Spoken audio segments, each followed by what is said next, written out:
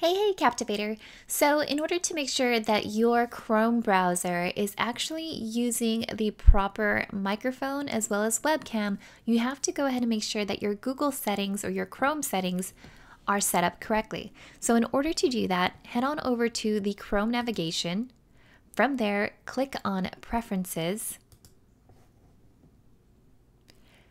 Then scroll down to the bottom where it says Show Advanced Settings. Next, you'll want to click on Content Settings. That's going to give you a new window, and from there, go ahead and scroll down to where it says Microphone. Right now, my browser says default, but I want to go ahead and make sure that it's selecting my Yeti microphone. So go ahead and choose which microphone it should be using on your computer. Now, as far as the camera, same thing, pretty straightforward. Choose from the drop-down menu what you want your camera to be. So in this case for me, it's going to be my FaceTime HD built-in camera, or if you're using a Logitech, you would just go ahead and select that as well.